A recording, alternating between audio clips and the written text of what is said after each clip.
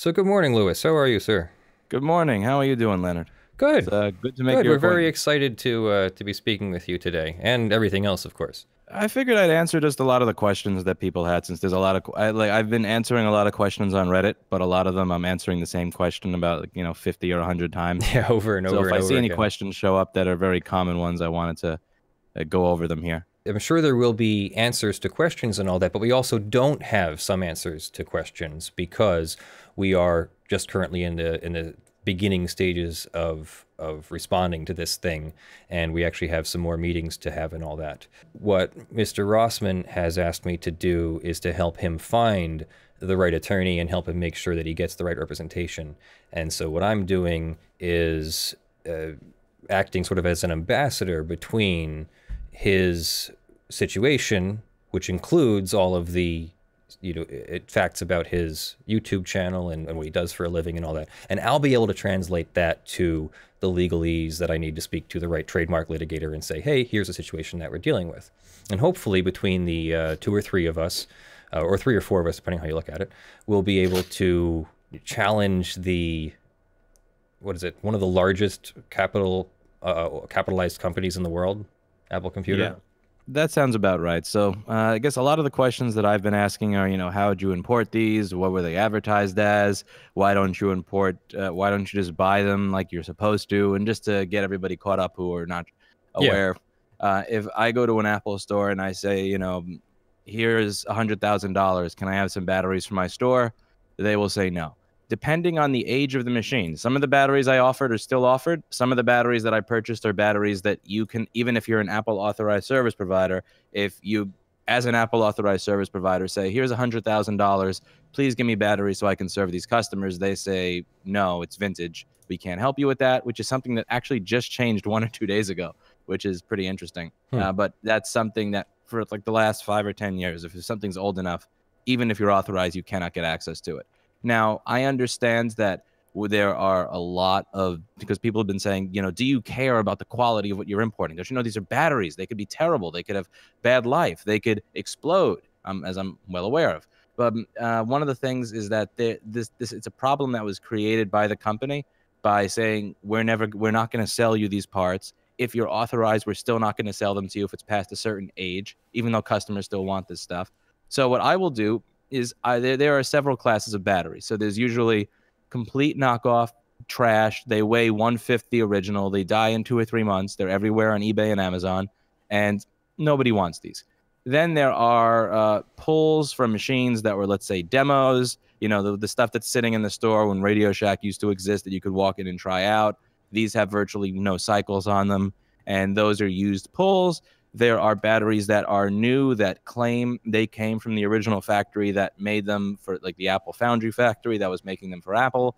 Those are typically the ones that you want to go for because they're going to be as good as possible. There are refurbs where somebody will take cells that are the same quality as the original and reset the firmware inside the battery so it thinks it has 0 cycles and put those in the case. And there are good knockoffs where it doesn't have any sort of Apple logo or branding. It's completely aftermarket, but it's somewhat, but it is a good battery. So what I do is I will ask a trusted vendor, say, listen, I don't have the time to figure out for this specific model at this time what is available and what is the best. You're the one in China. I'm willing to pay you top dollar because I use these for repairs, not mostly resale. So most of the money comes from, somebody paying $400 for a board repair and I have to throw in a battery. I don't care if it costs me an extra $3 or $5 to get a good battery. So find me whatever is the best. I don't have the time like every single week to figure out which is the best available. Is it the used pull? Is there original Foundry Factory one available? Is there one from is it the knockoff one that's available? Is it the good? No, I don't have the time for that. So I'll ask somebody to find me whatever is the best available at the time, and this is what they find me. Now, what I find interesting is when you import something with an Apple logo, they'll say, listen, this is saying that it's Apple when we did not authorize it to be sold to you. Even if I disagree with it, I can understand them saying, this is represented as an Apple part. I don't know who you are who's getting it. I'm going to take that from you. But what's really interesting with this case is that they will typically block out any logo. So let's say there was a factory that was making these for Apple that also made some for other people that were willing to pay for them.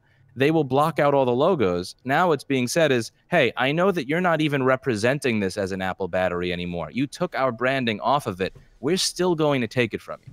And that's what is really egregious, and that's what made me decide I am willing to spend whatever amount of money it takes to get to the bottom of this. Because if it's represented as an Apple, you can't have it. If it's not represented as Apple, you still can't have it. It's like, yeah. What am I supposed to tell customers? Like, just, duct tape a bunch of double A's together and put that in your computer?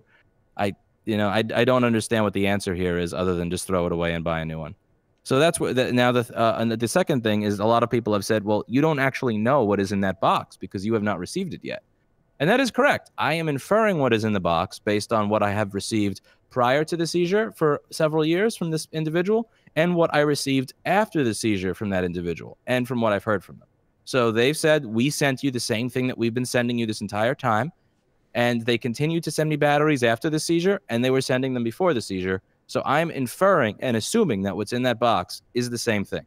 For all I know, there could be a bunch of, dead pigeons or Cheetos inside of cases that say Apple, and I wind up looking like a complete fool for filing the case. Yeah. But I think that that's not very likely, and I think it's worth it to assume, based on Apple's prior actions, based on the suits they're making in other countries, based on history with my supplier and their history, that this is just a case of them saying, oh, looks like it goes into an Apple computer. I'm taking it may have had a logo that they scratched out. I'm taking that. I had a question for Leonard, and it's okay if you don't know the answer to this yet. But I guess there might be some confusion about what Apple's role in the seizure is versus Borders and Customs. Until I hear more, I'm doubling down on my answer from my last video that I, at this time, don't know that Apple had sort of an APB out on Louis. It's possible, and we might find out that they did, but at this time, there is a normal reason why batteries might be seized, even just one crate of batteries or one shipment of batteries. They do spot checks. They often miss a lot of stuff. But Customs and Border Protection is also the second largest revenue generating entity for the U.S. government behind the IRS itself. $30+ billion of tariffs and fees a year and all that. And this is exactly the kind of thing they do, is check these things. So this could be routine, or this could be that Mr. Rossman is being targeted by Apple because of his views or policies of repair. I think if I had to look back on it, it's more possible that it was some sort of random spot check. But I would say that it's that I think that Apple, if I had to guess, pushes Customs more to check for their stuff than other companies are, because I don't see this happening as much. Somebody just mentioned in my chat, you don't understand the law. What you're doing is illegal. It's gray. This is a gray market, and that's not exclusive to Apple. But what is particularly exclusive to Apple, in my opinion, is creating an entire ecosystem where this problem exists to begin with, where if you want. Again, other companies are going to say, why are you importing not something for our product that's not authorized by us? But other companies are not siphoning off the solution so that you can't have a solution. Yeah, other companies are not creating this problem where you cannot get, the only answer is buy a new one for a lot of the products, and then simultaneously saying, if you import something, we're not going to allow it. Yeah, there definitely has to be some answer in between there. And I'm hoping that we'll be able to find that answer in this as well, that this will be a situation where the batteries may have been shipped improperly, or maybe they're always shipped improperly and the Customs Border Protection just caught it this time, or maybe they're always shipped properly and they're just doing this spot check and overstepping their boundaries. We're going to end up finding out very shortly here, I think. I guess there's one way to find out, and I'm willing to go ahead and see how the case goes, because I figure it's either this, or I just accept the fact that I have to tell people, sorry, your battery's dead, duct tape a bunch of double A's together, or buy a new one. Well, ultimately, I don't think it's illegal to import or have someone make a replacement battery for Apple. The question is, at what point does it become an Apple trademark issue? if so we're going to be investigating the exact source of these batteries and the condition that they were shipped and what labeling is on them and et cetera, et cetera, et cetera. And that should give us a lot of clarity on why customs seized this particular shipment of batteries. Or not. Or it might reveal that it's as gray as we hoped it wasn't. Yeah, or again, or we could figure out that they shipped me batteries where they didn't cross out any logos. They look like Apple batteries and they're filled with Doritos. It's completely possible that at the end of this, I look like a complete nutter. What I'm wondering if it's going to be a situation that's really on the line where it's say quality batteries, but it's arguably, really on the line, and you could say, well, Apple should be able to control what batteries come out of the factory, but they shouldn't be able to say that Louis can't order batteries that are of the same specifications and high quality at that, but otherwise don't have Apple branding or logos. So I have a feeling it's going to be an answer that or I have maybe not a feeling, but I'm hoping it's not going to be. But I sort of have a gut feeling that it could be something that's not going to be a nice answer for Apple or Louis. But we'll certainly cross that bridge if we get there.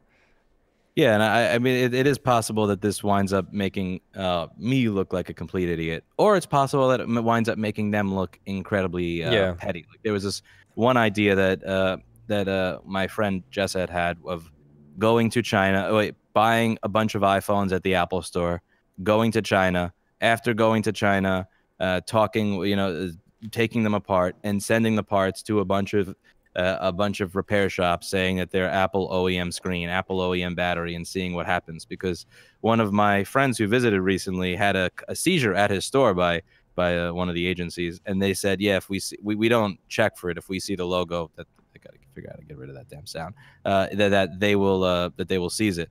So, and that's interesting to me. And this is the difference between counterfeit products and aftermarket products. If you buy a genuine Apple product and take it apart and sell the parts, you're absolutely allowed to do that.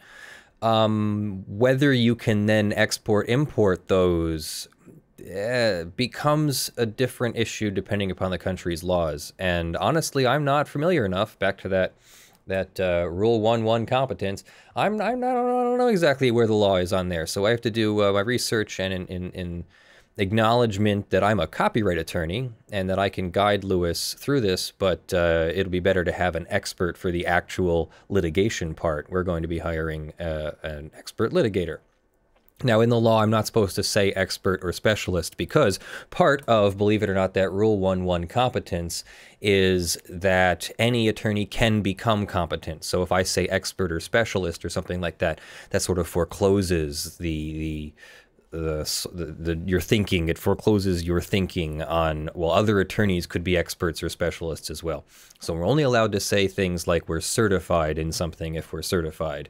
I think there's one or two very special certifications that get to call themselves experts in certain kinds of law, but that's very rare. So we're going to be hiring I'll put it this way. This is how attorneys get away with it. Well, I'll be hiring an attorney who focuses their practice on international trademark litigation and deals with customs and border protection all the time. And that, I think, will be the way for us to go here. All right. So what would be the difference between, let's say, what you would be covering, and the second attorney would be covering? Well, for those who don't understand. Yeah, when you originally contacted me, you had said, hey, I know Leonard French from YouTube, and Leonard French probably knows me pretty well, and I would understand Louis's business and all that, and I'll be able to translate that for the attorney that we do hire as the litigator. And I often like to tell clients that this usually saves money because we won't be doubling up work. I won't be spending a lot of time doing something I'm not competent in and becoming competent in it. Nor will we be spending a lot of time getting the litigator up to speed on what Louis does, because we're going to be translating that as efficiently as possible. So I'm more or less the attorney finding the attorney that will do the actual litigation. Yeah. That makes sense. One thing that a lot of people seem to be asking is, why don't you buy the one that doesn't have a logo? And one of the things I would absolutely love is to be able to actually pay extra to tell the factory, while you're making this, can you just, instead of like having it removed later, can you just, oh yeah, it would be nice to be able to not have to deal with the logo nonsense altogether. I don't want to actually represent this as an Apple battery. I want to represent it as a battery that will work in a Mac computer. And the reason we didn't buy the ones that don't, that where you don't have to cross out a logo is because those are typically made by another factory that's making the stuff that's like a quarter of the way to the original that works like crap. So a lot of people are thinking, you know, you're trying to do this because you want to represent a battery that was not made by Apple's factory as made by Apple's factory. And it's the exact opposite. I'd like to get a battery that's exact same quality, but I do not want to represent it as that. Like the fact that they're, you know, what I don't understand is why they would put the logo on there only to then have to cross it off or scratch it out if the goal is to make it look like it was the original. I mean, it would just make sense there to not cross it or scratch it out to begin with. I've probably gone over that point like 4 or 5 times already, but I guess the next time I see it asked, I can just tell somebody to rewind. Yeah. What are the questions that, are there any specific questions that your viewers had concerning the case, or? We have a whole bunch of questions. I'll have to go through and look through our document really quick. Give me a couple minutes. Boy. All right. This should be fun. No, my main questions right now are getting to know the exact origin of the batteries, whether they're brand new, whether they're taken out of otherwise broken Apple products and then repackaged so that they can be shipped to Louis for reinstallation in other Apple products. There's several scenarios here, and I'm not exactly sure how they each play out, but my gut feeling is that it's perfectly acceptable to remove batteries from broken products and put them into, test them and put them into other products. It would be maybe a more gray line, or even maybe a violation, if a factory is making Apple batteries with Apple logos that are brand new, and instead of selling them to Apple, which is their primary supplier, or they're the primary supplier for, or something, they're selling them to Louis. That is going to depend on what agreements and what country and what laws and all that, and we'll have to see how that plays out. And I can't really guarantee, whether it's going to be one way or the other. What we're going to do is figure out the best way to get through it, and the best way to, show everybody, with Louis's permission, of course, how international customs and border protection works with regards to these kinds of things, because this is a big deal. I had no idea that Apple could just declare certain products vintage and say, we're not going to repair them anymore. And then your product is just gone. Like, you can't do anything with it anymore. I had no idea that they would even do that to their customers. Yeah, they do. Oh, I was just talking about this in the last stream. I was just watching the Steve Jobs video where he talks about what happens when companies get too big, and the product people who are so centered on making the product a good product lose power to the marketing people, and eventually the marketing people take the company in the wrong direction because they sort of assumed that the product was going to stay great, and they didn't have to focus on that. Yeah, and really ironic. What you said, and the thing is, I completely understand why they don't want to stock parts for something that came out 7 or 8 years ago. That's going to terribly increase the cost of the product, because if you know that you have to stockpile a bunch of parts that you may or may not sell for 10 or 15 years, then you're going to charge the user up front for it. I completely understand why they say we don't want to stock stuff for something that came out in 2009. Screw that. But what bothers me is that you don't want to stock it. If I stock it, I get in trouble. Clearly, if this product is considered vintage and somebody is still making it, that makes something that, to me, appears, if I open it up, seems identical to the original. Somebody out there is willing to make this. The materials exist to make it. Users want it. You don't want to make it for completely reasonable reasons. Why can't I? And I understand where people will say, well, it hasn't gone through this testing, or maybe it, what if it's bad, or what if it blows up? The think of the children argument. I can get that. But then what is the solution? There needs to be a solution. That is the overall message here, is that you can't just have a complete elimination of a post-sale repair economy at the will of the manufacturer. That's some kind of government authority, not commercial business. Like that's monopolistic, that's powerful, that's not capitalistic. Yeah, and perhaps, the answer is that somebody who uses the think of the Trojan argument is you need to get those ones on Amazon that are, the one that weigh a quarter of the original that last just until your A to Z guarantee claim comes up. And I've been doing this I've had this business for 10 years. I've had the store for almost 7 years now.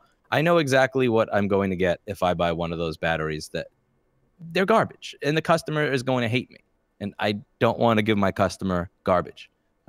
It's not about saving money. It's pointless because if you buy one of those, they're just going to come back for warranty in 2 months. It doesn't matter what money you save. That's not what I want to give people. Somebody asked, can you ask Apple to certify your batteries? That's an interesting one. Aside from the fact that they'd probably refuse, they would probably charge a fee. If they were if somehow they were being reasonable, they would charge you a modest fee to just recertify that the battery is within spec, and they'd put it on a charger like I do, discharge it once or twice, measure the capacity in both directions, and make sure that it's within spec. And that's about it. Like, there's really not a whole lot more to do. If I were them, I wouldn't even want to do that because why am I wasting my time to help somebody else make money? At the same time, that test is not a complicated test that needs to be performed by Apple certified chemical engineers. That is a test that anyone can perform with a very simple piece of equipment, because quality lithium-ion batteries degrade in a very predictable way, and there really is no test beyond testing their specifications, making sure they discharge at the proper rate and recharge at the proper rate and don't get warm when they do so and don't present a higher resistance than they're supposed to be. And that's it. Like, this is a very simple thing that anyone can do if Apple would just get out of the way. Yeah, and I do wonder, there has to be some sort of in-between here where I can buy something like this and there's some person or some agency or some standard that says, oh, yeah, this looks like it's not going to blow up like Lewis's last e-bike. I'll take it. And, I'd like to find that. Or I'd like to find what that is rather than just toss away. So I am curious what your list of questions are. Yes, and, I'm going to try to wrap up 4 or 5 of them into one here. And the question is, things seem to be changing really quickly over at Apple right now. Do you think that that's a result of you making a stink about this? And do you think that that's going to affect the case in it? I don't know if that's really because of me. I wouldn't accredit it to me. There are changes that they've been making dating all the way back to 2013. So the iPhone 2, 3, and 4, there was no option for in-store screen replacement. They would just swap out the entire phone for $299. With the iPhone 5, they actually became somewhat competitive. You could get the screen replaced in-store for $109 to $129, I believe, at the time. I could be wrong. This was like 6 years ago. But you could get the screen replaced in store with that and retain your data. So they've been slowly, like very slowly, becoming slightly more friendly with the options they offer. And then there was Apple Care Plus that came out a few years ago where they will help you even if you have accidental damage. You're still going to pay, but they're not just going to throw away your Apple Care because you got accidental damage. So it's been happening in really slow steps. So it's not something that I would really attribute to me because... but it is something that I think it will eventually be positive for the customer. The idea that they do have a vintage repair program, the idea that they do have warranty plans that actually cover accidental damage if you're willing to pay for it. These are all good things for the consumer, and I'm happy to see them happening. People in the YouTube chat are mentioning the gray market and how importing the batteries might be illegal because it's a gray market. What do you think about that? In terms of what exactly about gray market? Yeah, they're saying that importing the batteries is like a gray market action, sort of like in between, buying them legitimately and buying them completely illegal. Yeah, gray just means that we aren't sure whether it's legal or illegal, and that just makes this a harder inquiry because it feels like we're doing something that's allowed to be done, and then you might find out that it's technically illegal under some provision of law, and that if Louis changes even just one tiny thing about the way he does it, maybe it's perfectly legal again. So it could be something dumb like that.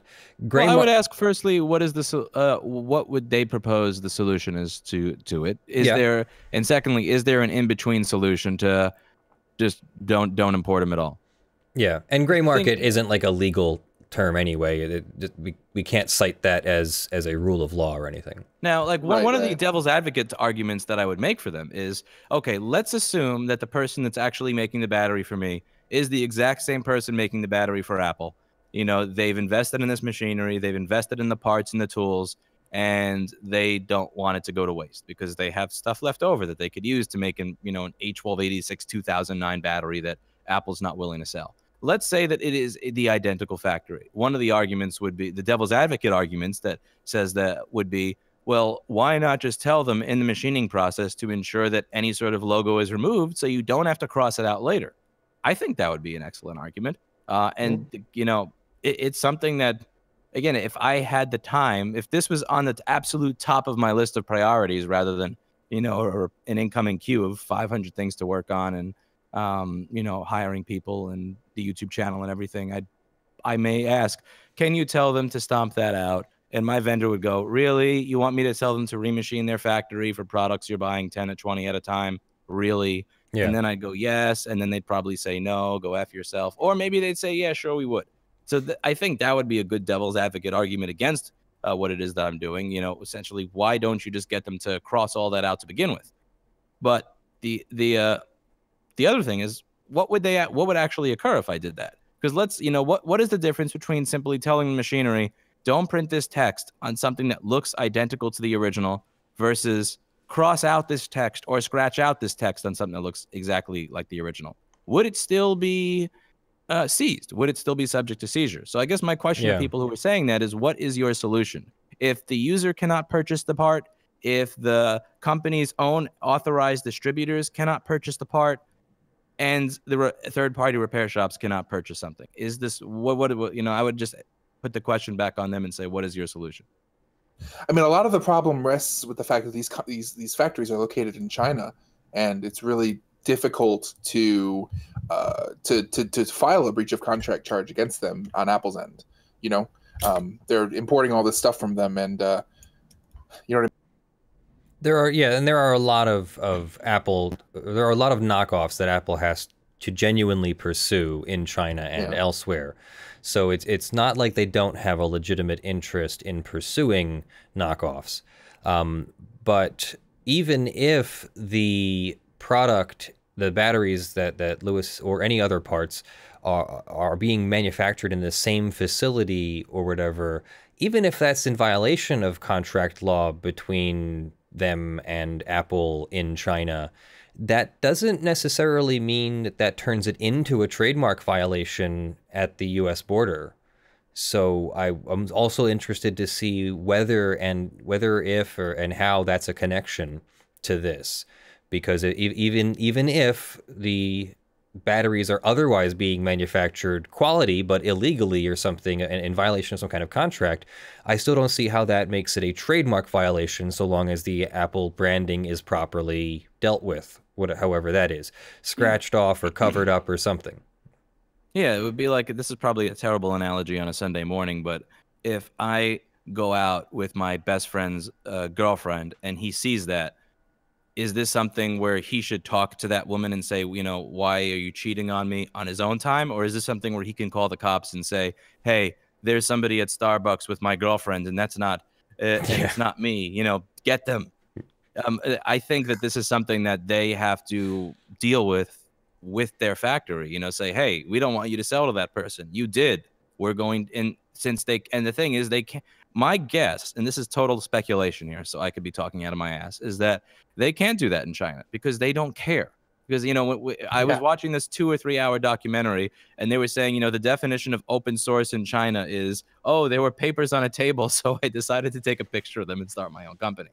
They have a totally different idea of copyright, of trademark, of intellectual property. Yep. And you are making your $1 trillion company off of the backs of the fact that people work much cheaper in this country that doesn't respect intellectual property, trademark, and copyright.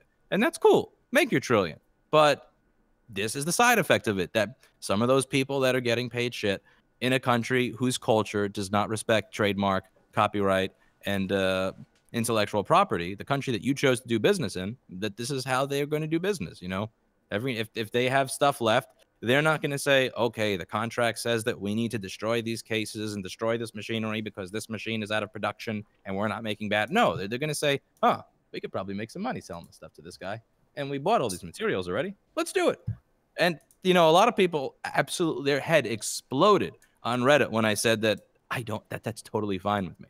And they said, you know, he lied. And there's this one thread in our app where they said he lied about this. Look, he said that that he doesn't care about that. And it's like, yep, been saying that for like 6 years now. I'm not really sure we thought that was new or news, but somebody asked whether you can sell the batteries as the case being OEM authentic and the batteries not, like specifying that when you sell them. Would that help to kind of alleviate the concerns on Apple's end? Yeah, I think that I should be selling it as a good battery that fits the computer. I should not be selling it as an Apple OEM. I don't think I do. I'm just saying I don't think I do because I'm just don't want to like have copied and pasted something stupid into a website description at 2 in the morning that I forgot about. But I'm 99% certain that I don't sell this as OEM or as something that has Tim Cook's blessing. I don't want to sell it as that. I think if somebody is selling it as that when it's not, that is wrong. Yeah, so, but the thing is, I don't think that would change anything at all because I could be wrong here, but I don't think the Customs and Border Patrol agent is going, okay, so he has this stuff. Let me check his website to see if he's saying that they're Apple. No, I mean, if I were to think about things, you know, one of the attorneys that Leonard spoke with that was highly critical of me, and he made some very good points, was saying, you know, why are we attributing to malice or conspiracy what should just be attributed to the way, you know, ignorance or just a normal process? I don't think that they're looking on my website before they seize my stuff and saying it's to see how it is I sell it. I think that they're just opening the box and, you know, just tossing it away and then moving on to the next box. I don't think it would make any difference within the current confines of how the law is currently enforced. Yeah, they would. I'm expecting that we'll find out that they just hit you with a notice and then you have to respond. And it even seems like the notice itself has several different ways to respond, 2 of which look like you can either have a big formal court hearing or you can sort of write stuff down and see what they say first and then have a court hearing later. So I'm sure we'll get more clarity on exactly what the right way to go is in your case. But it does look like it's just they, you know, search boxes, and when they see something, they slap a notice on it and go send it off for processing, and then go on to the next box. It really may not be a carefully thought out thing. Yeah, that's what I was figuring. Question from Joa. I don't know that Joa DeForest, I guess. It's more for Leonard, I guess. Do you think that this is going to set any kind of precedent? Do you think Apple's going to change their ways after a case like this if you do end up winning and getting it established that these batteries are legal? Best case scenario, obviously. No way to know whether this is itself going to directly set any precedent. I'm not really getting my hopes or expectations one way or the other. I hope that this is the beginning of a change, or at least another effort in the sea of change that we need in the right to repair cause.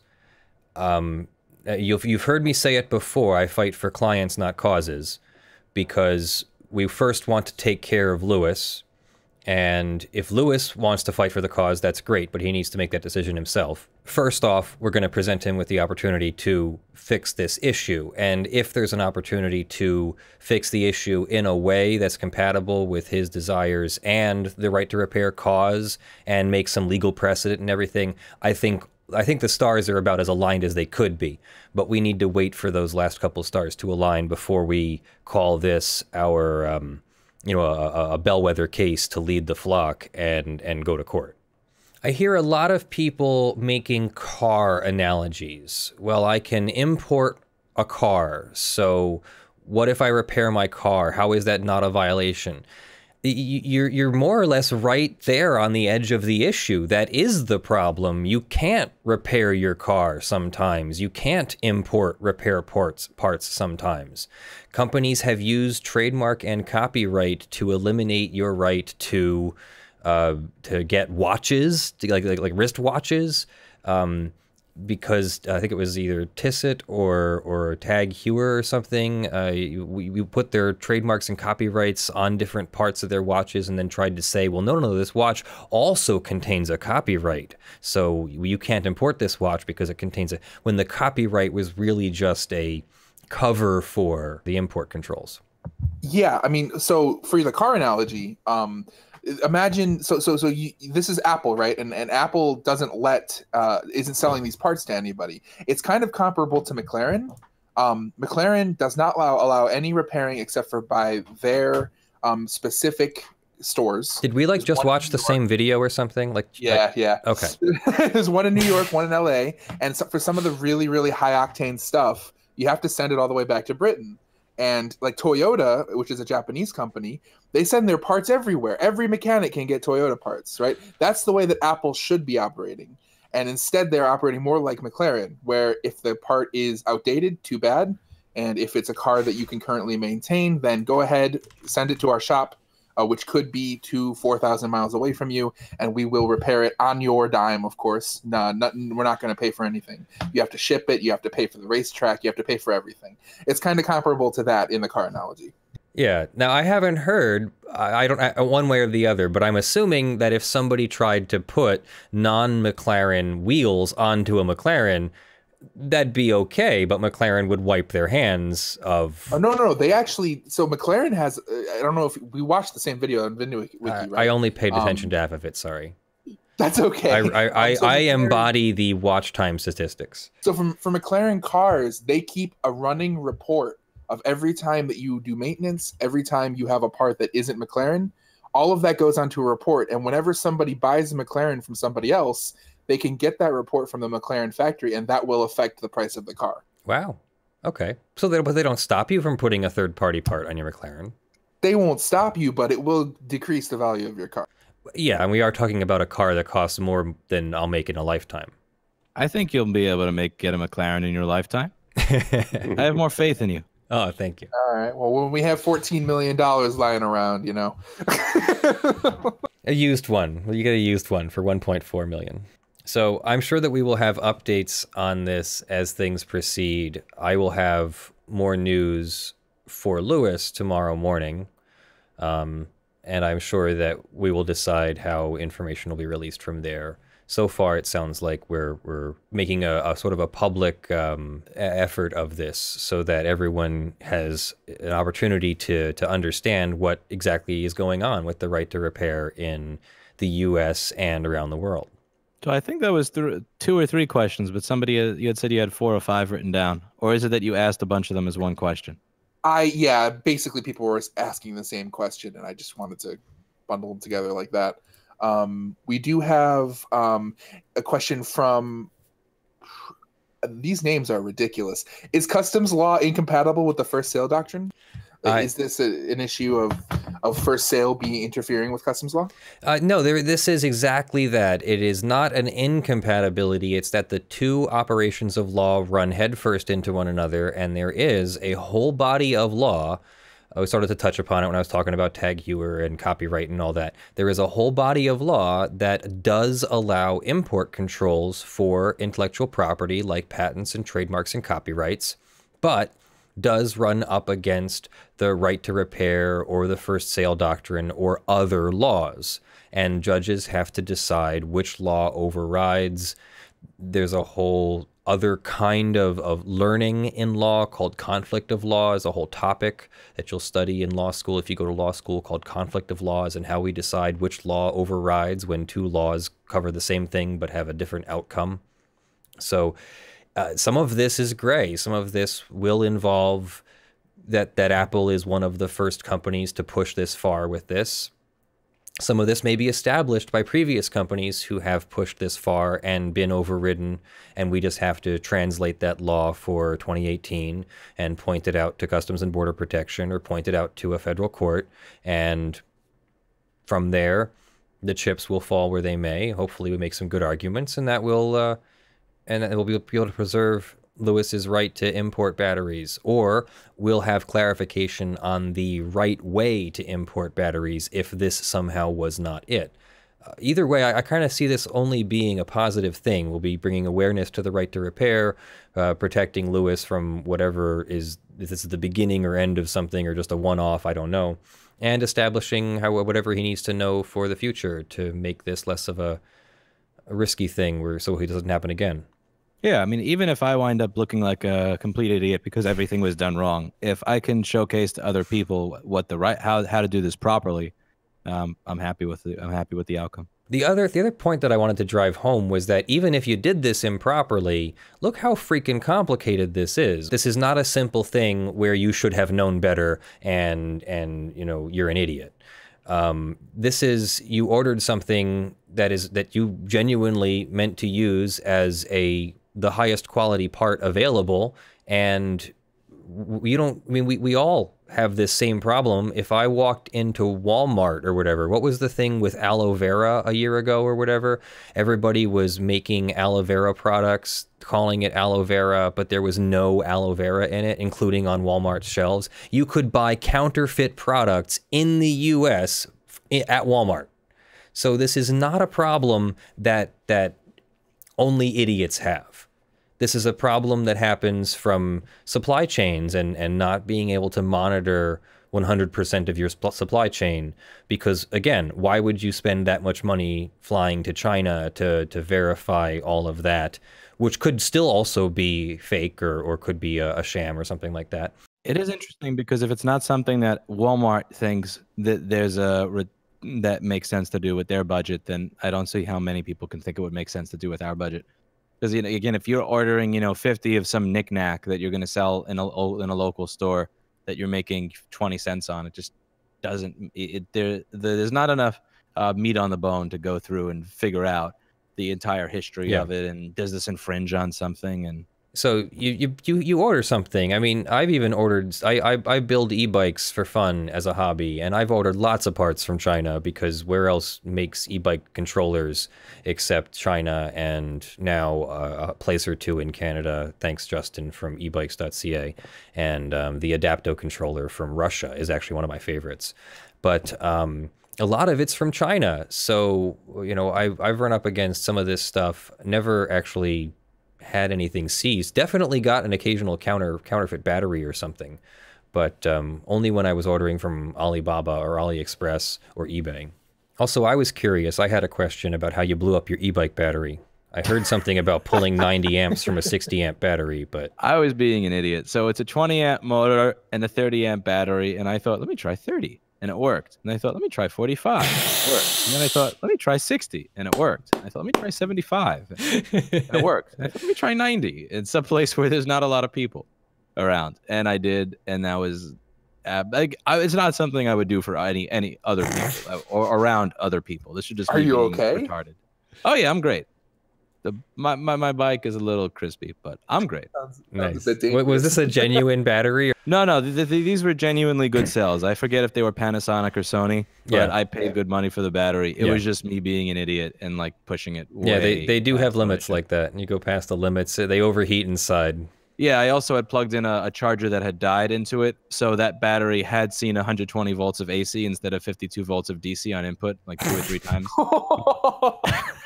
Which, of course, AC is peak to peak 170s, so that's good too. And I got that charger on Amazon with Amazon Prime. However, so that battery has seen 120 volts of AC several times, has seen 3 times the output current it was rated for. It was just me purely being an idiot. Depending on the current, that voltage might not actually blow up that battery because it can absorb quite a lot of energy before anything happens. Okay, as someone who has never blown up a battery, can you paint a picture of what that looks like? Like, how do you know that something has gone wrong? You hear a... It sounds like that kind of like... It's like a balloon letting out air really fast, but followed with flame and fire. So I've lit batteries on fire several times, not from e-bikes, but just from on the newer MacBooks. They glue the battery into the computer, and you have to use a tool to really get that stuff out. And every now and then you're going to puncture the battery because they don't have the plastic shielding on them. And I have a video on YouTube that says how to replace an A1502 battery, which people can watch. It's security footage of what happens when you puncture it. So it sounds like a balloon letting loose. It lets out a bunch of disgusting-looking gas, and sometimes they catch fire. Yeah, the motor that I got and the battery, everything that I got, they're fine products. They're great products that are totally safe, as long as you're not an idiot that tries to push 4 to 5 times the rated power through it just for the sake of a hobby, which is what I was doing, which was stupid, but fun, but stupid, but fun. Did you go fast? Oh, yeah. That was the fastest I've ever gotten to 19.9 miles an hour in my life. The acceleration of 19.9 miles an hour was incredible. Yeah. I made one of those with a 5,000 watt motor, and to this day, I'm the only one who has not thrown himself off of it yet. Yeah, didn't Matt recently throw himself off of it and hurt himself a little bit? A little, yeah. Well, that was I built a trike out of a Cyclone, which is like the Bafang mid drive, but it's a 3,000 watt motor, and the controller is a little twitchy, and I even set the controller on its lowest speed or lowest torque, and it was still very twitchy, and he managed to twitch himself off of it and smack the back of his head on the pavement, and we had to go to the hospital. He was okay. Jesus. The only time I've gotten injured on this bike was actually while I was braking. I was going at about 12, 14 miles an hour, and I went over a wet plate, which is silly because like the amount of stupid things I've done on a bicycle from the age of 9 to now. Like there were 20 years of me being an idiot on a bike before I even got a motor. And the one time I got in trouble was like, I remember doing trying to skid down the entire block where there was a hill and it was raining. Can you keep your balance as you skid down the entire block? Like all the stupid things I did when I was 12 years old with other kids. And this is... Yeah, they hurt. It hurts now though. Yeah, because you don't heal as fast because I'm 30. I ditched my one wheel the other day. I was trying to get across the traffic lanes a little bit too quick and nosedived and found myself laying face first in the pavement in the middle of the road. What is your primary e-bike setup, out of curiosity? Oh, I only have about 7 e-bikes, and oh my god. Brandon lived with me for a little bit. He knows what I'm talking about. Yeah, he has. There's e-bikes, and every room has its own dedicated e-bike, just in case you need to get away. Like you always have an e-bike within arm's reach. They're piled up in one room. No, I have a little e-bike that I built for my ex-girlfriend that I built a custom battery pack for. It goes like 35. And I have a off-roading bike that's kind of like the Stealth Bomber. It's like a Stealth Bomber knockoff. And that's my favorite one, but it's always a work in progress. Built my own Hall effect sensor magnetized e-bike brake because the Adapto controller supports progressive regeneration. So you can use the brake lever as a progressive regeneration brake lever, and it works really, really well. And you need a powerful motor for that, but it works really well. And then I have a bunch of like parts of bikes that I basically stole parts from to make other bikes. And I have a bunch of bikes that I bought learning how to make other bikes. I have a Kelly controller that I've yet to figure out. I keep getting this pedal error on it. But it's been on the back burner. Like I only get to... I've set a rule for myself. Like every 15 MacBooks, I get to spend a half hour on my bike. I know that feeling. Those are high quality problems, I guess. Making money, having a job. It's better to be busy than broke. Yeah. And now I have my one wheel, which is the one wheel electric skateboard, and I can't get enough of that thing. I love it. It scratches my itch for motorcycling, and I'm going to die on a motorcycle, so if I'm not on a motorcycle, that's good. So I ride a one wheel now. One wheel is a little scary for me. I'll work myself up to that being that brave. It took a while to get used to it, but now that I'm used to it and feel like I've got the hang of it, more than just the hang of it. I really feel like we're in tune. I've got complete control, and I feel like I'm just another person just surfing around the pavement.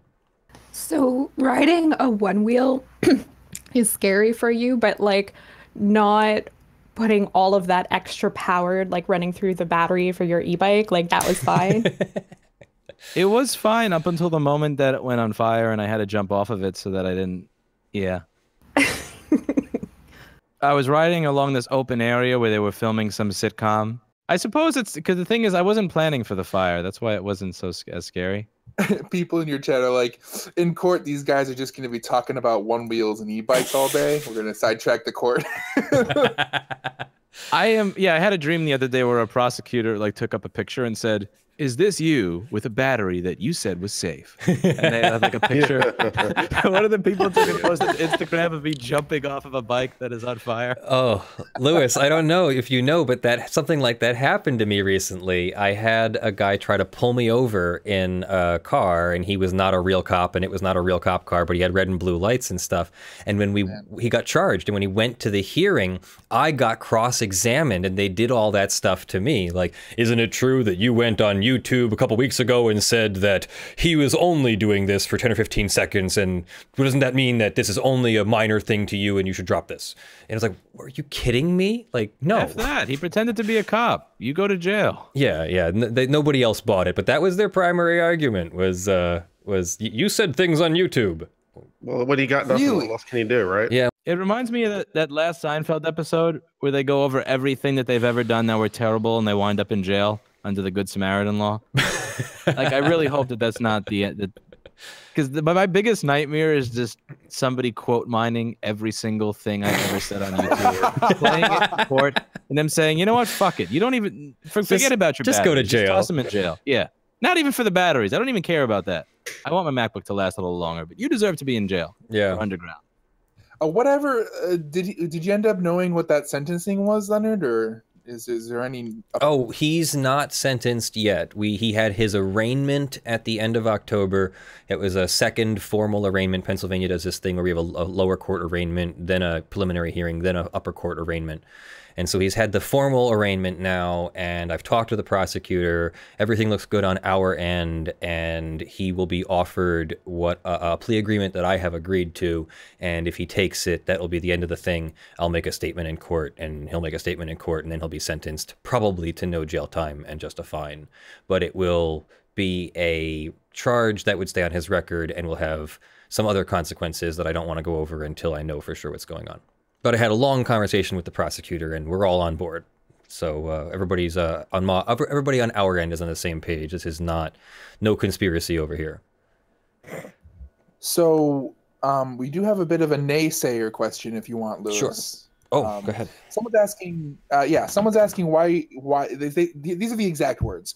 Why are you trying to generate so much hate for Apple? Apple isn't responsible for IP laws, and the laws on this are very similar all around. Okay. I suppose I don't think I'm trying to generate hate for Apple so much as I'm just trying to show people that this is how they treat consumers, in the hope that they start to treat consumers better, or that consumers start demanding better. So if somebody walks into my store and is told, because, this product's not working, I say, okay, I don't service that. Go to the company and see what they say, since every time it flexes, you get bars in the screen.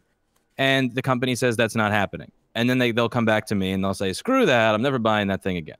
When it comes to Apple, they'll have a problem that hundreds of thousands of other people have had. They'll go to the store, and the person who is 110% aware that the company knows this problem exists and should issue a recall for it will stare at you and say, according to their script, I see that would be very frustrating for you. Have you tried this or that? Yeah, and unfortunately there's not much we can do. Would you like to buy another one? And they will come back to my store with a new one, and I'll just say, what you said, my customer said that they screwed you. You admitted that you felt like they screwed you. And you just spent another $1,000 with them. Why? I suppose that's what it is. It's this idea that the gaslighting kind of works, that they tell people that, oh yeah, the thing that you think is a problem is not actually a problem. It's just you. And that people would not accept that from virtually any other company. Like when Lenovo puts spyware on their machines, I say that that's garbage. I'm not buying this until you fix that. When HP releases machines with dying GPUs constantly, people, 10 years ago, people will say, this company makes crap. I'm not buying their stuff anymore. But when Apple does it to a user at a premium price tag over every other company, people just kind of seem to accept it. I don't care if somebody uses their products because they work for them. I don't care if they're happy that it works for them. If you've never had a problem with it, then by all means continue to use it. I don't care if somebody uses it. Like at least 3 or 4 of my employees have MacBooks and Apple products, and they'll come and say, "Oh my God, I can't believe I have this working for this company." And I'll say, "Why? If it allows you to do your job, be efficient, and they have not done anything to you to earn your scorn, by all means keep using it. I don't care." What I suppose bothers me and was when somebody is screwed over and over and over again, and they just keep going back. Like they have the 2010 machine that randomly kernel panics, and they're told, "Oh, I see that you're coming in for warranty." Well, that is out of warranty because we announced the plan only lasting 3 years from the original purchase date, 3 years after the machine came out. Thank you. Buy again. And they buy a 2011 one, and that one dies, and they're told to buy a new one. And they buy a 2012 one, and they buy the 2012 Retina, and that one dies because the board is flexing. And they say, "Oh, well, it must be something that you did while simultaneously refurbishing the machines by putting a piece of rubber in them that pushes the board to the case in a $3,800 machine." It's like every single year they do something like that. And the users, for some reason, just seem to be content with it. So I don't want to make people hate Apple. I simply want to say, this is what they're doing. This is the way that the products are designed at this price. If you want to buy them, go for it. But if you've had these experiences, don't get fooled into thinking that it's you. You know, it's the same frustration that I suppose I have if I had a friend who is being beat by their husband but keeps going back to them. It's like it activates that same center of my brain, if that makes any sense. They've tricked their customer base into factoring in replacing their device every year as part of their budget. Like, that's essentially what it is. They're like, oh, well, this has to be replaced every year anyway. It's like, no, it doesn't. It shouldn't. It should last you for many years. Like, this is not something that should be happening. Give me 2 minutes to tell this story. I actually wasn't going to tell this story because, but then now I realize that I have to tell the story for exactly the same reason. The gaslighting that Louis talked about is exactly what happened to me with my iPhone 5, I think it was, had the lock button issue, and I had been taking my phone out of its case because I couldn't get the lock button to press, and I hadn't figured out that there was a software lock button or whatever that you could press, and I dropped my phone and it chipped the very edge of the glass, just the tiniest little chip, barely noticeable. I wasn't really even that upset about it. I went to Apple when they finally announced that the lock button issue was a warranty issue, and they said, no, it'll be $155 to replace your screen, because in replacing your lock button issue, we're going to fix your screen too, and you owe us for the screen. And I said, no, just you know, give me the same screen or whatever you need to do. This was your issue, not mine.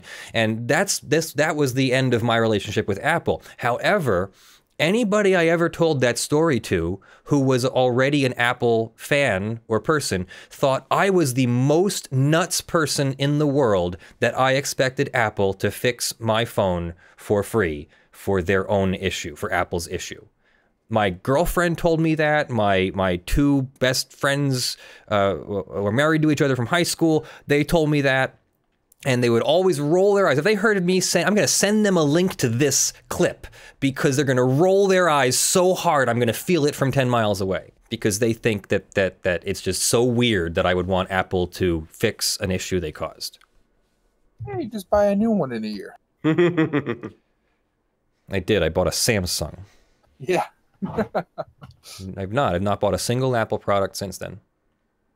Except for my phone, but you bought it used. For me. I haven't bought a single Apple product for me since then. Yeah, I think that what Apple said there is probably not in accordance with the Federal Warranty Act, because, you know, the one issue is unrelated to the other.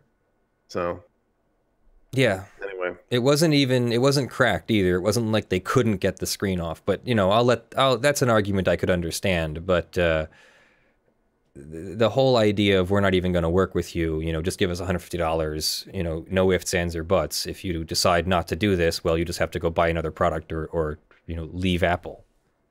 I just don't understand what happened to working with customers on things. I have this problem with customer service constantly, is that I apparently expect way too much. But things are changing, or I don't know, we just don't service customers anymore. Yeah, I mean, yeah, to go back to the car analogy, which is everyone's favorite talking points, like, oh, there's some problem with the engine and your door's damaged. It's like, oh, we have to repair the door. It's like one thing has nothing to do with the other. We sealed your hood shut, so you have to pay us to open your hood to repair the broken engine that we didn't design properly. And if you don't, you could just go and buy another car. Like, I understand you didn't have to design a hood that latches, but you also didn't have to not design a product that, you know, a working engine inside. You could have made a product that didn't fail inside, then you wouldn't have to open it. But, you know, some of this is a little hyperbolic, because there will be failure rates. Even on a good product, you'll still have a couple percentage points failure rate. So, yeah, the right to repair is not going away, as I guess the overall point here, and why Apple is pushing so hard against it. I don't actually think it hurts their economy that much anyway. Apparently not. I mean, it potentially could if certain things were passed. Again, I'm not asking them to make everything available to me, because I realize that would be a nightmare for them. I'm simply asking them to stop putting barriers in place so that I can't get things that I usually would be able to get. is it absolutely terrible if Intersil allows me to buy an ISL 95530 with modern firmware? I get it. Apple doesn't want to stock this. That's fine. Do you have to tell Intersil, like, hey, don't sell to these guys? I mean, that's really the part. I'm not asking Apple to do my job for me. I'm simply asking them to stop putting roadblocks in the way of me being able to service their products. And, going back to the other thing, there was one good point somebody made when it came to, like, what, it seems like you have a hostile attitude towards Apple, regardless of the points that you made. For somewhere around 2009 through 2016, when people went to an Apple store, they weren't just told you shouldn't use a third party. They were often, my customers, given a list of all the things that would go wrong with their device if somebody but Apple touched it. And that created a sense of fear. I remember people coming to me with this sense of paranoia that, like, if I open something the wrong way, or if I touch this, or if I put this part there, that something could not be done. I remember them saying, if they take this screen out, then it's not going to work. Or if I replace a component on the board, it's not going to function anymore. And for me, the real turning point was in 2015 when I went to lobby with Jessa Jones in Albany. And one of the assembly people told me that the Apple lobbyists, I remember going up there with a board and a charger that had a wire across it with some green conformal coating over it, and saying, this wire allows this customer to save about $300 or $400. And all I'm asking is that the guy that shows me this schematic does not get arrested or whatever, or something for making it available. And they said, well, the lobbyist told me that when you're doing this, that it's no longer an Apple product, that it is a counterfeit product or a PC and not a Mac, and that you're misrepresenting it as an Apple laptop to your customer. And I think, so, like, a gasket in my head just exploded when I heard that, because there's where the car repair analogy works. Yeah, and I think it does. But that's the part that drove me insane. There were two. Firstly, that the reason that they were able to get away with saying things like that is because we never bother to show up. We're busy fixing things. I don't have time to spend $10,000 a month on a lobbyist to show up and speak for me. So, we never made the time to show up. So they would only hear one side of the argument. But that one side of the argument for so long was ridiculous. If this person touches it, they're going to ruin it. They're lying. They're misrepresenting a Mac as a PC and giving it back to the customer. I mean, this stuff is all absolute insanity and silly. But you hear that for enough time, and eventually, admittedly, in my head, I'm just like, well, screw these people. This is bullshit. This makes no sense. You're fear-mongering your customers to keep them from using an alternative.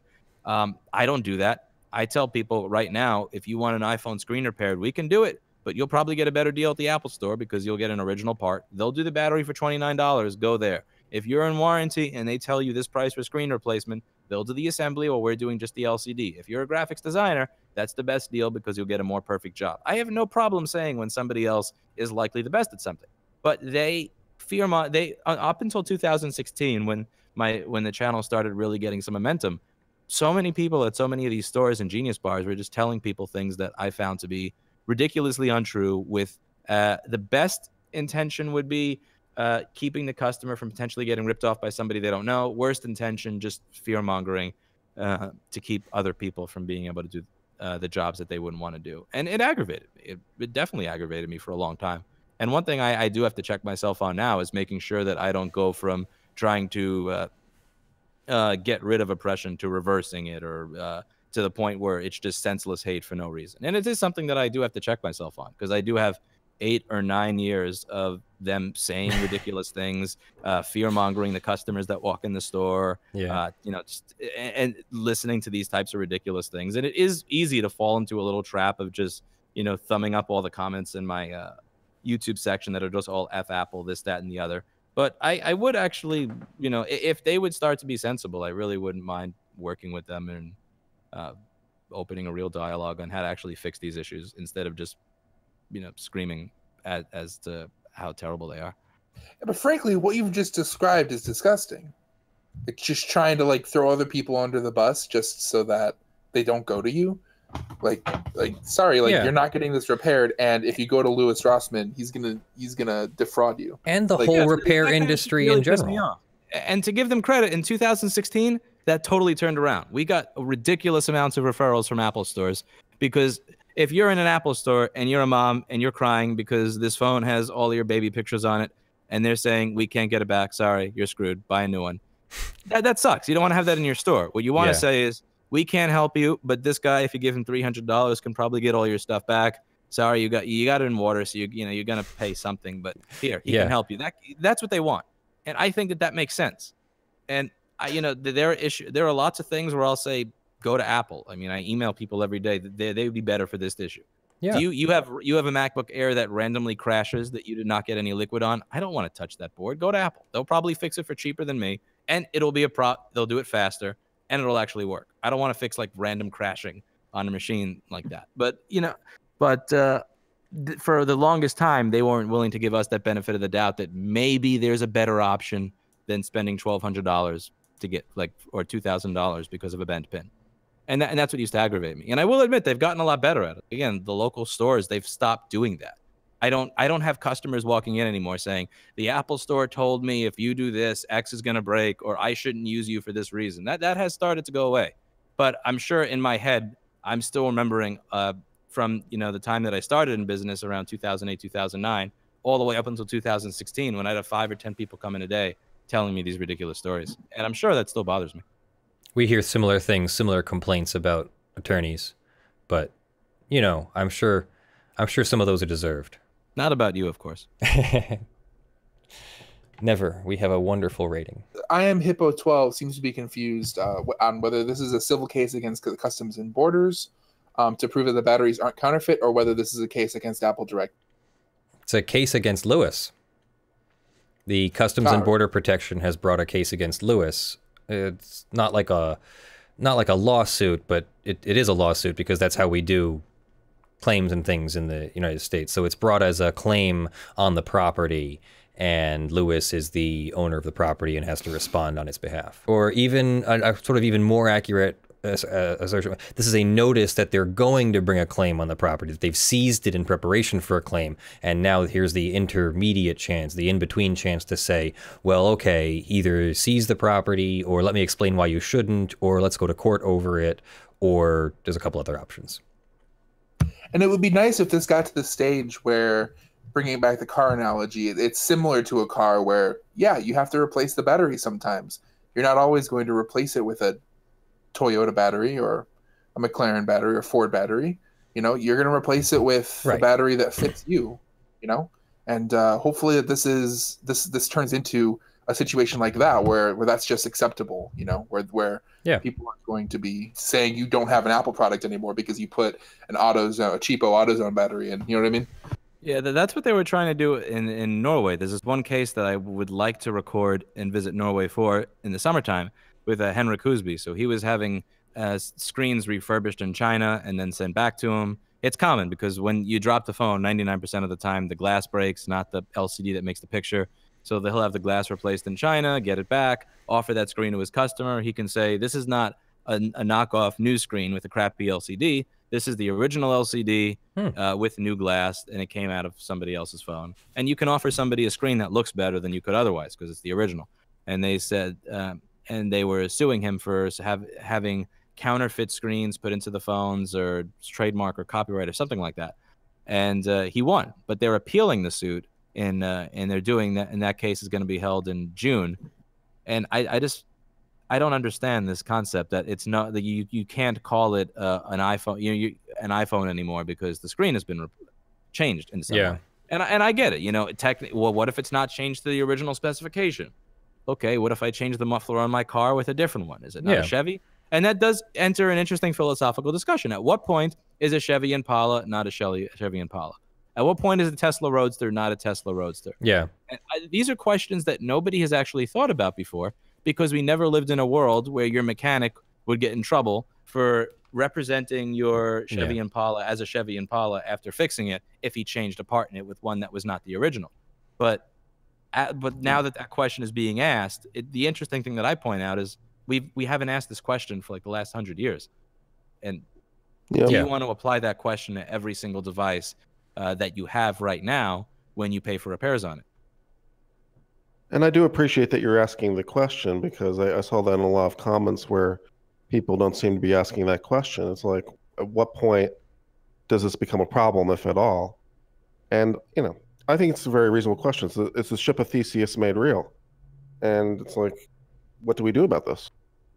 Yeah, I could hear Apple's point of view, which is that, a lot of these screens that are produced are real garbage because they're not paying, they're not doing repairs. A lot of the people selling these, they're on eBay, where if I'm 20 cents below you, that puts me above you in ranking and I'm going to get 10 times more sales. So there is a real incentive if you're a seller on either eBay or Amazon. And it happens on independent websites, but the price competition on eBay and Amazon is insane. There's a real incentive, a real financial incentive to figure out how to shave off that 20 cents because that's going to get you that ranking.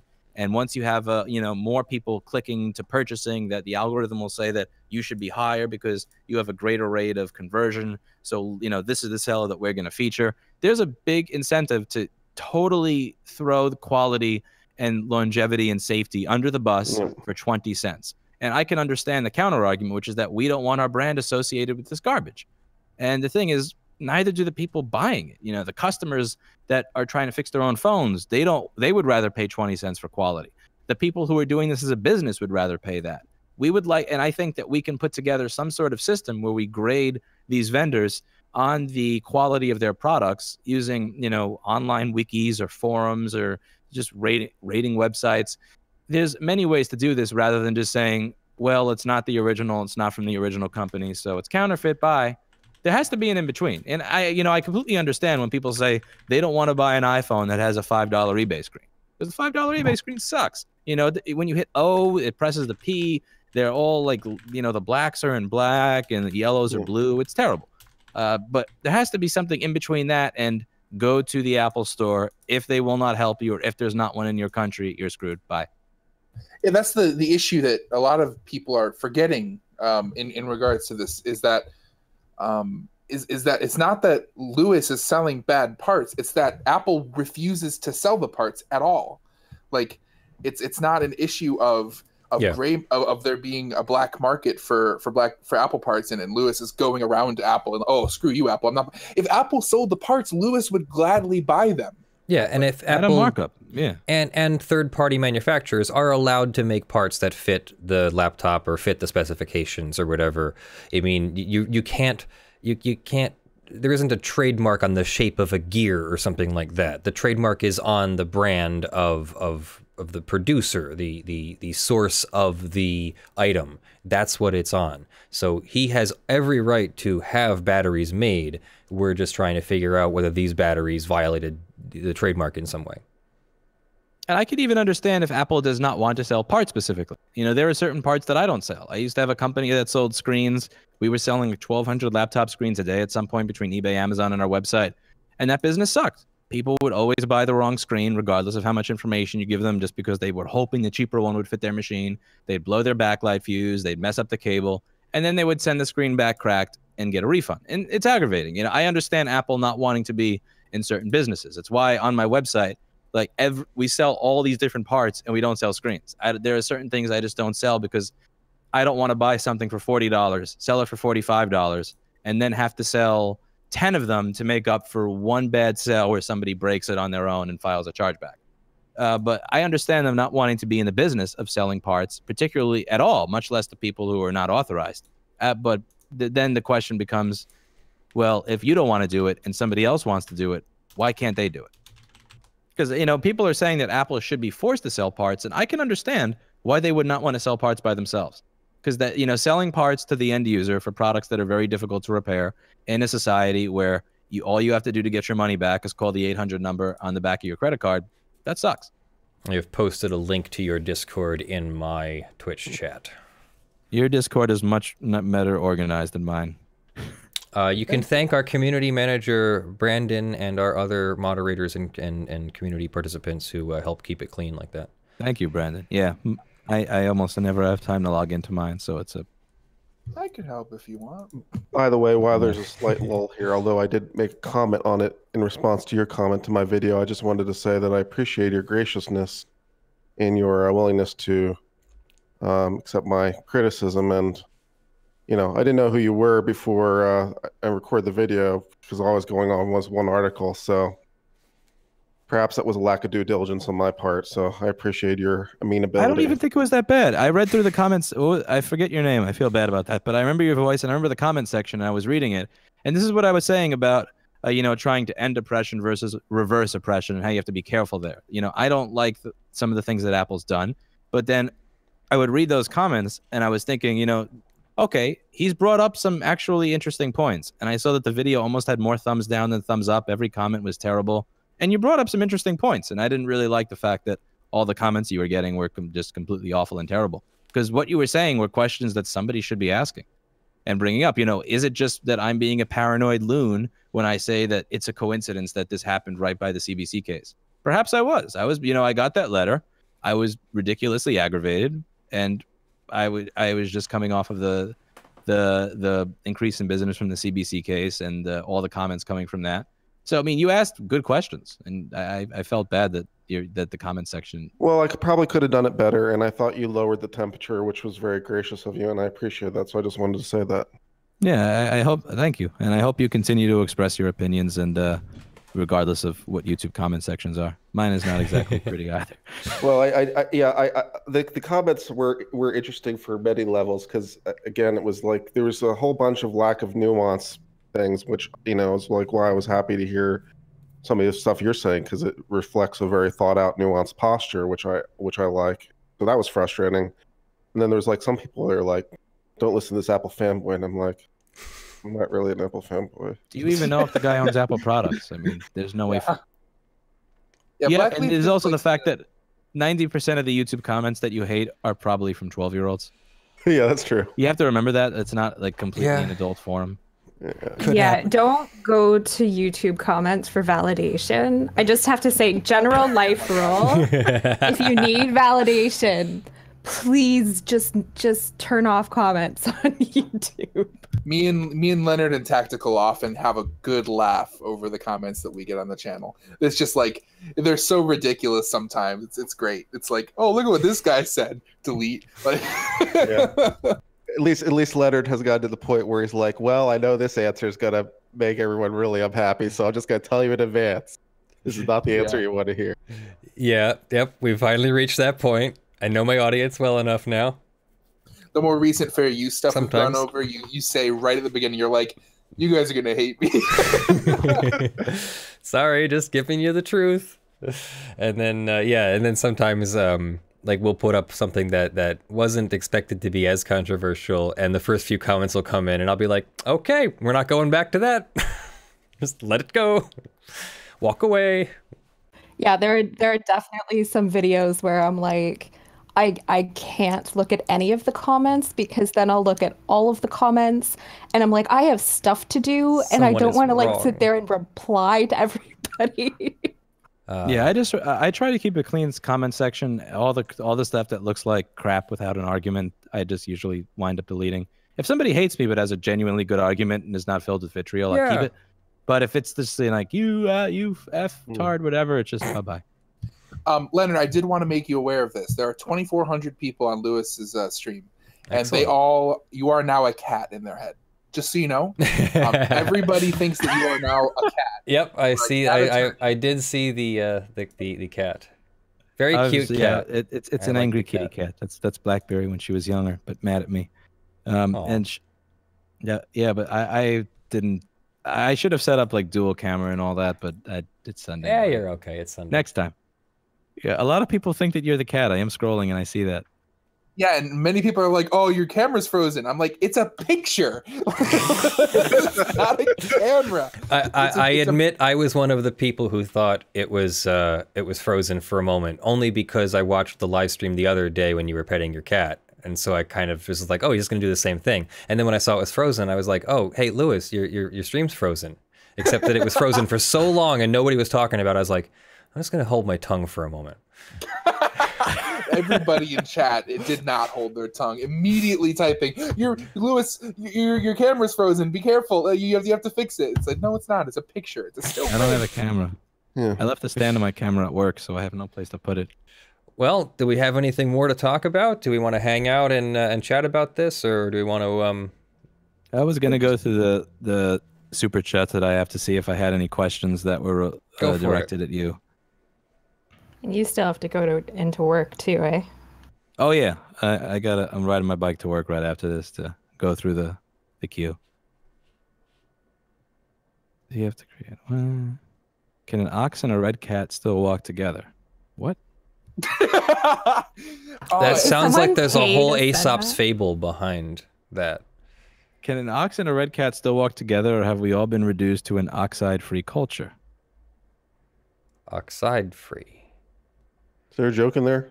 I'm trying to figure Somebody out said, what I remember Rust some has to ICE do with it. representative said to Motherboard that your batteries were analyzed and concluded to be counterfeit. What do you think about that? And I typed a response to that. So this, what they said is, a CBP spokesperson told Motherboard in an email, CBP officers and trade specialists detained the shipment and submitted samples to CBP's consumer products and mass merchandising centers for excellence and expertise. By the way, anytime the acronym of a name of a government, you can kind of tell how effective or intelligent a government agency is inversely proportional to how long the acronym for it is. Consumer products and mass merchandising centers for excellence and expertise. That's a Yep. long one. Follows that rule. The agency's trade experts determined the batteries to be counterfeit. Well, what is their definition of analyze and what is their definition of counterfeit? Like, is their definition of analyze, we saw a logo scratched off and it was going to an unauthorized person? Or is it, we opened it up and measured the cells and checked their chemical composition in contrast to the original? That's kind of what I'm really interested in. It sounds like a cookie cutter. Yeah. And Plus- it sounds like a Candra plus. Plus their My bet definition is of the counterfeit. Visual one. We don't actually know- 2-second visual guess. What exactly their interested in definition knowing, of counterfeit like, is. Yeah, I want to know, like, was it a because if the battery chemical, again, I don't think that they have the time or the care to put the burden, because if you have the power to seize them, regardless of what I think, I don't think that they're going to put the effort in to see are the cells of a different chemical composition or something than the original. It takes time to test batteries. It sounds like they wouldn't take the time to test them. No. Lewis, But at what I am point interested. I'm sorry, what was your question? You said at what point do you own up? You just like they're saying, oh, it's not an iPhone anymore. You're like, yeah, no, it's not an iPhone. It's a Rossman phone. Come buy one. Like, at what point do you become so famous that getting your phone fixed by Rossman is like a brand in itself? Let's you do know? it. I've had people actually ask me to keep, like, there was this one guy who was sitting with me while I was doing a repair, and I said, I think I can make this jumper shorter. And he said, no, I like the long jumper wire on my board. I consider it an autograph. So definitely jumper wires. I've had people take pictures of open their computers after we fixed them, take pictures of the jumper wires and put them on Instagram. I thought that was really like cool. Louis Rossmann fixed my computer. Yeah, exactly. I got the That's famous awesome. Louis Rossmann fixing my computer. I've had people ask me to weld them some battery packs and send them to them just so they can say they have a battery pack made by me. I said no, but I think it's really cool that what I find cool is the fact that people are okay with it, with let's say a jumper wire being in their computer. Just the fact, because I think that somewhere at Apple they like control over the system so much that the idea of a machine being out there with a jumper wire on it that wasn't put in there by them is just I think it strikes somebody's OCD or sensibilities that's Yeah. there. I like the fact that the consumer base is shifting to the point where they actually think it's cool that there's a wire inside their machine. It's not, is it going to look the same as the original or all this other stuff, that they think it's cool that there's a wire running around their board. yeah. But I mean, I do think if you get a phone with a knockoff battery that dies at 30% and a home button that doesn't feel the same and a screen that looks like shit, I mean, like, I definitely don't support that type of refurbishing. I wouldn't say it's not an iPhone. I'd say it's a shitty aftermarket iPhone. Yeah. And the other thing is, I think one of Apple's fears is that people are going to blame them when something goes wrong with it, with the product. I don't think that they've. It's weird that a company that has created this amazing retail environment can be so out of touch with the customer experience, how customers respond to experiences at the same time. I have just had people show up, and I remember installing LibreOffice for this kind person on a weekend one time, and saying, look, you don't have to pay for the Word license. She had lost her Word license. And I said, look, you don't need to pay for a typewriter in 2016. And her GPU died a few weeks later. She didn't yell at Apple. Even though they had a recall program open for that machine at that time, she yelled at me. She came back and she said, ever since you did X, now it's been randomly crashing. And it was a 2011 15-inch with a bad GPU. On Apple's own website, their website will tell you, mea culpa, some of these models may experience GPU failures. We are replacing the boards for free until December of this year. And she still blamed me for it. So when people get something off of eBay and it works like crap, I think they're more inclined to say, I got this thing off of eBay, they put a knockoff whatever in it than actually blaming Apple. Or if a repair person fixes something and it dies, they're not going to blame Apple. They're going to blame the jackass repair person. No, that's true. That's true if that's what their last point of contact is, surely. But, one of Apple's concerns is, or might be, that these products are being resold, and now you have a phone that looks like an iPhone, but it's not. And yeah. So that might, people are loath to blame themselves, right? So they're going to find some point of friction. And since outrage tends to spread more than good things do, the 0.1% of people who are going to scream the loudest might hurt Apple's brand, and that's an Apple consideration. But, by the same token, I think that people should have the right to repair their stuff. So there's points of tension here, and it's an interesting exploration. Well, I think if you play out some of those scenarios, some of them really aren't that different from scenarios we already know, like the car analogy. If I bought a phone that had been repaired by Louis, or a tablet or a laptop or whatever, that had been repaired by Louis, and it failed, and I didn't realize that it had been repaired by Louis, and I go to Apple, and Apple opens it and sees a jumper wire, or sees something resoldered, or sees some leftover flux or something, and realizes that it was repaired by some unauthorized repair center. I mean, that's something that car repair people do, that mechanics do every day. You open your car and your engine's blown up or something, and they tell you, oh yeah, sorry, the used car you bought wasn't in as great shape as you thought it was. Like, you should have gotten it from a better retailer or a whatever. I also realize the same way that I'm aggravated with having 10 or 15 people come into the store every day saying, Apple told me this and Apple told me that. I'm sure that there are people that work for the Genius Bar, for the actual refurbishers at Apple, for the higher-ups at Apple that have customers come in every single day saying, this iPhone works like crap. And they open it up, and there's flux in the board, and they can see that somebody who has never soldered a BGA in their life has tried to duct tape a LED driver to the board or something. And I'm sure that they have the same feeling I do, except in the opposite spectrum of, we're sick and tired of these idiots that think they know how to work on our products, screwing them up and making us look bad. I'm tired of people coming to our store angry because of shit that these people have done. Screw it. Shut it down, regardless of what you have to do. I don't care. Stop them from doing this. I'm sure that there's somebody at an Apple store somewhere, if not multiple people, that have had that experience. Like, we're sick and tired of these iFix and repair and you break iFix and all these franchise chains that hire inexperienced people and pay them like shit. We're tired of these people who don't know how to work on our products destroying them. Like, I'm tired of it. I don't care if customs is seizing their stuff. I don't care if they go out of business. I don't care if the customer doesn't have another option. They're better off buying a new one than having it taken to one of these dumbasses. I'm sure that we could have a conversation about this. Like, if I was able to sit down with one of those individuals, and we could probably go on for hours about the things that aggravate us and come to some sort of meaningful conclusion or meaningful compromise. It's just that's never happened. Yeah. And as you point out, there's a lot of shitty repair services out there, a lot of people using crap, and a lot of people who make the repair industry look bad. And you're doing all this good work and using top quality components, and you care. And then there's all these other people who are doing third-rate work, who are in some sense making the industry look bad. And that's not your fault either. And it's like, so the frustration gets spread all around. I mean, you have to point out the bad actors in your own industry. Yeah. You have to point out the people that suck. Or that are doing a bad job, or that are screwing things up. You can't just say everybody in our industry should be able to do X without saying, yeah, but also these people that do this, that's disgusting. Or, if somebody says, oh, I reflow graphics chips because I can make some money at it, even though I know that they're going to fail in 60 days and I offer a 30-day warranty, you can't just turn a blind eye to that. You have to be willing to say, even if it makes you, even if it draws negative attention to you within your community, you're screwing your customers. You shouldn't do that. If you keep doing that, you should go out of business. And I hope you do. Because saying that is going to create animosity within your business. But at the same time, if you're not willing to do that, then do you really have the right to advocate for the industry or to advocate for better conditions? And there are a lot of people that care. Like, Jessa Jones cares, Michael Oberdick cares, Mark Schaefer cares, Chris Long cares. But there are a lot of other people that'll just turn a blind eye to people in their own industry, their own group, their own friends that know that they're doing something they shouldn't be doing just because they can make an extra buck at it. And I could see the frustration there. There has to be some kind of compromise. Yep. Or we'll just keep fighting like this forever. I mean, To the time goes immediate on. issue, first we have to figure out what the facts are. Yeah. Because that's question one. Yep, What exactly question one is the facts. And then from there, we can try to figure out what the law is. So, a lot of steps to go through. We have a lot of steps It to should be go an interesting exploration. So that's going to be interesting, and we'll know more a little bit later this week.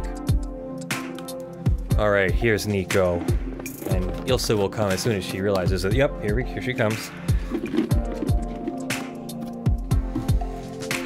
Oh, If you go to if you go to Leonard's page, you'll be able to see a doggy. Two doggos. You And can only see a cat on Lewis's, so clearly the superior screen is over on Twitch. And this is an animated dog. It's moving. And Nico, the golden retriever, is so beautiful. He has crimps in his ear hair that look like they're professionally done or something. Leonard assures me that he doesn't style his dog's hair every day, not, I promise. Swear.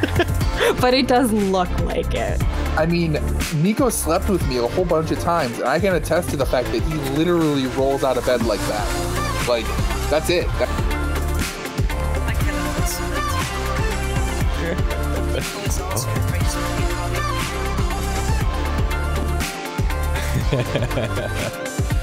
Yeah, he's a good boy. Microphone. Love it.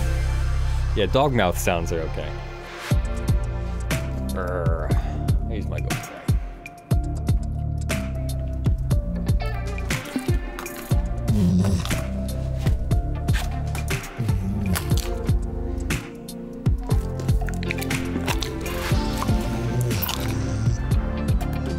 Renting for us.